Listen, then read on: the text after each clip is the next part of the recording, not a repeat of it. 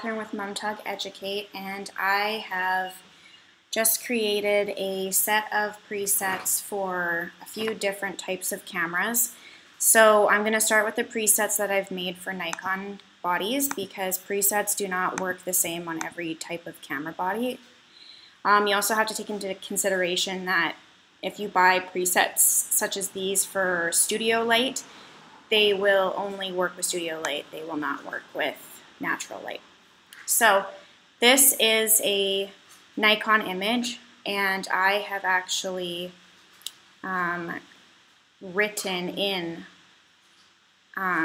which camera body it'll go best with. So it's called the FLUTTER collection, and there's 3 presets specifically for Nikon.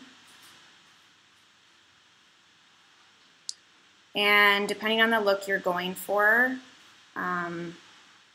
I'm going to click with this one, Lemon. It also goes with the color yellow. That's why I've created the names to give you an idea of what colors they'll work with. And so I'm going to click on Lemon for this one. And these images, all 3 of them, these 2 are shot by the same photographer. This is shot by a separate photographer. All 3 of them were shot underexposed. So these Nikon presets are actually quite high in the exposure. So if it's too bright for you, you have to bring down the exposure. So this was set at 75 because it was quite an underexposed image. Okay. For this one, I am going to click on yellow. That's really soft and buttery. It's really pretty. Lemon is just more pronounced, and the cream is just less saturated. So I think I'm gonna go with the yellow because it's just really soft, and I'm actually going to increase the exposure just by a little bit. And I'm just gonna increase the magenta tint just a little bit. Okay. And this one as well. I'm going to go with this one here because I did it. You always want to keep your sets of images the same. So I'm going to paste the settings that I just applied to the first image and sync them. So now both of these images are going to be the same settings. They're the same backdrop. Now we're going to work on some Canon images, and if you pay attention to the top bar here, it'll tell you which camera body it is. Over here it'll show which lens it is and the settings that the image is shot with. So I am going to, this is my image here, so I am just going to show you that I have a separate folder for the Canon Mark III, but you can feel free to obviously play with all the presets and see which ones you prefer. But this one I am going to stick with for this image.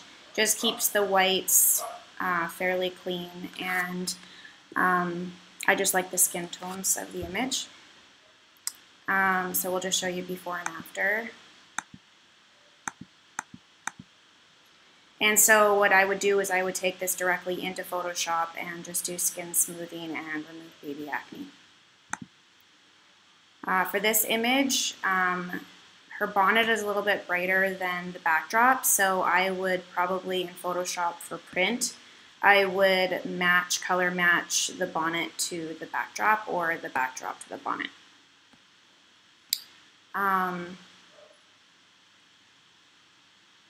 So this is shot with a Mark IV. As you can see, the natural also works on this image.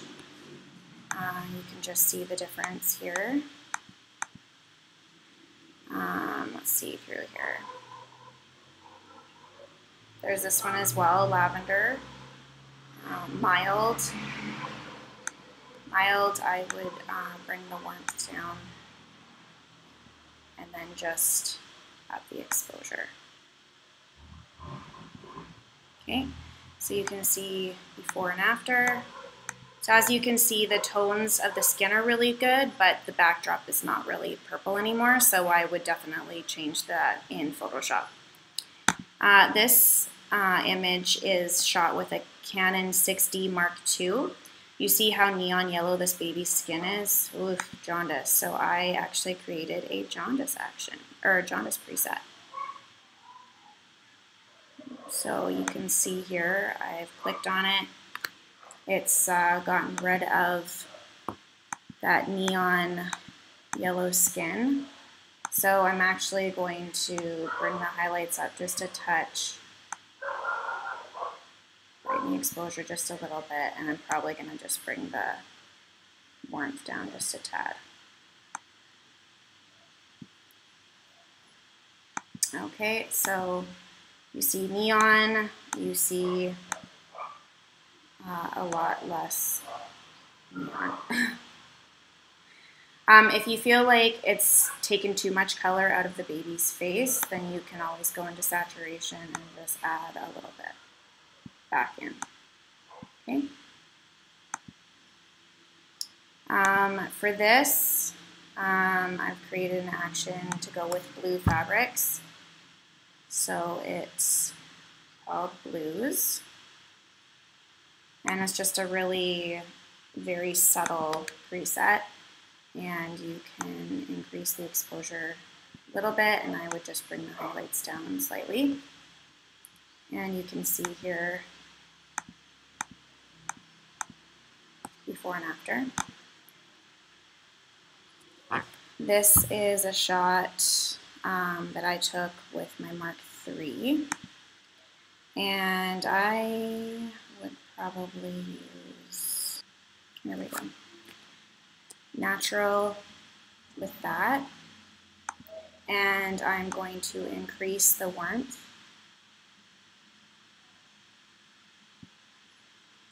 And I'm actually going to bring the magentas up as well.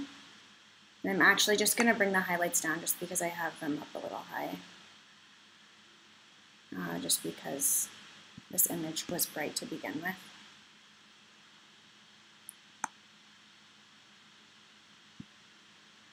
And for me, personally, I would crop it in tighter. I would go to a 5x7 and keep it there, like that.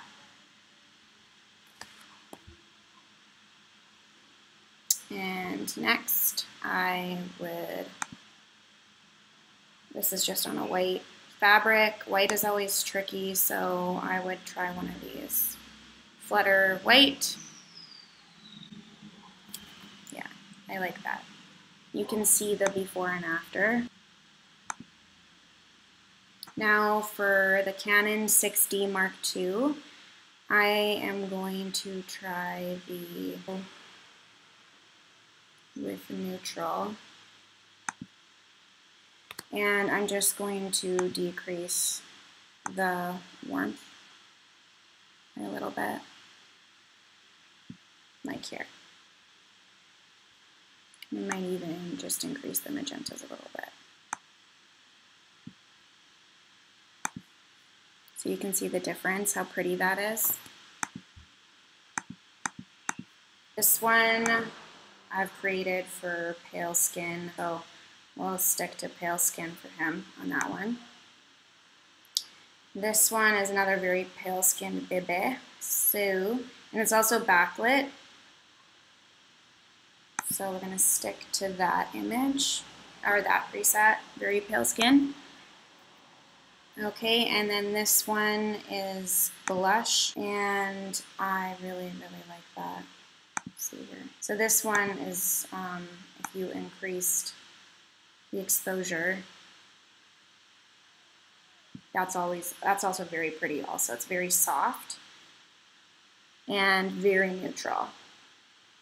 So either one works for that, blush or pastel. So I think I'm gonna go with, maybe I'll try blush just to show you guys.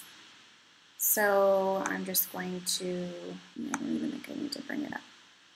I'm just gonna bring the highlights down just a little bit. And probably bring up the magentas just a tiny bit, okay? Look how pretty that is.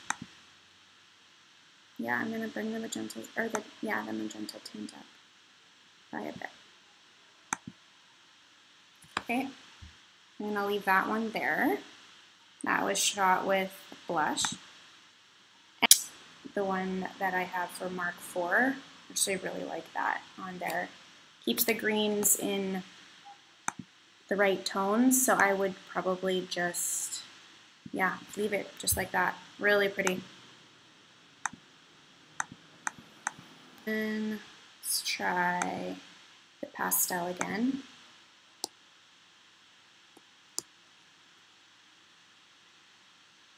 I like that. So cute. It's brought down the highlights quite a bit, so if you're finding that it's making your highlights too flat, then just bring your highlights back up to 0. I think that's really cute. There, I'm just messing with my tint and my temperature just a touch. Click Command R or double click your mouse for open in camera raw. And I'm going to open the images. Okay, so I'm not going to do a whole lot with these because the preset has done most of the work. However, I am going to go into my Mumtog skin actions, and I am going to just give it a boost of contrast. So I'm just going to run refresh and contrast. You can see it just boosted it. I'm going to flatten that. This one, I am going to do the same. I'm going to brighten midtones slightly. And so 15%, flatten it, and I am going to refresh and contrast that as well, but I'm going to lower the opacity on that one because I don't want it to be too strong.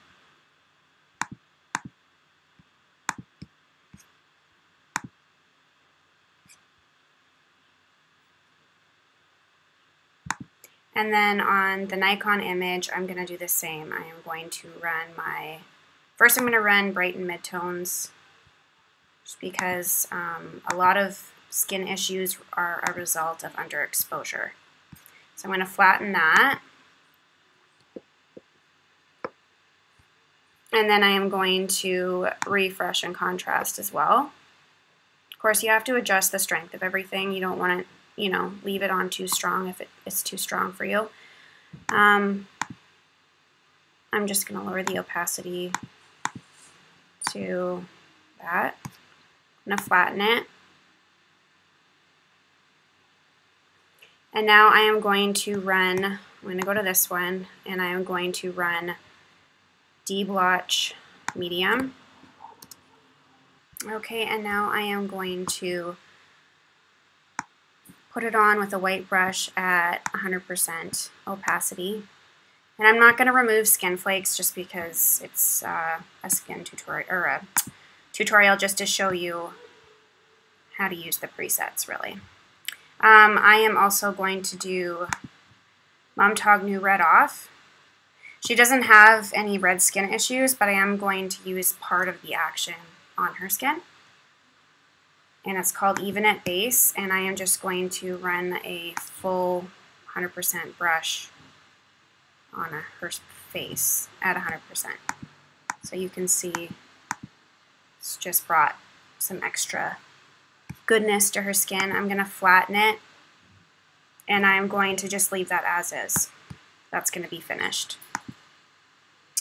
This one, I am going to run the New Red Off also on her face, and I'm going to, once again with a white brush, I'm going to run the Even at Base over top of her skin.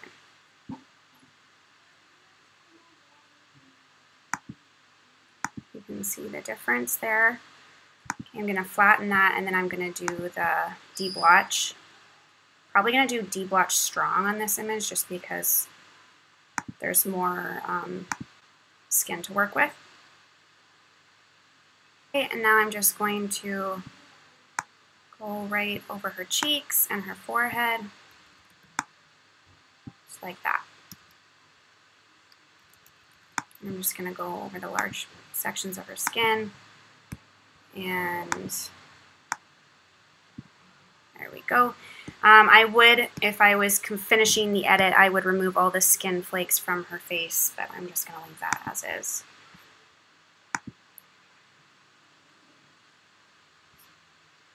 Just for the tutorials. And this one I am going to run deblotch medium. Okay, and now I am just going to run the brush with it being white over top of the black layer. Okay.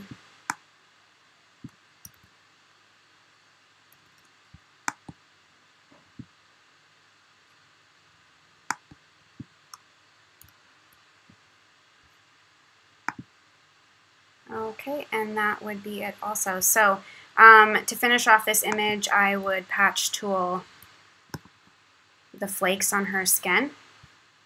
Okay, but I will do that in a separate tutorial. Thanks for watching, guys. You're going to be able to find the purchase link in the description of this video, and join the Facebook group Mom Tog Educate for a special discount. Thanks for watching.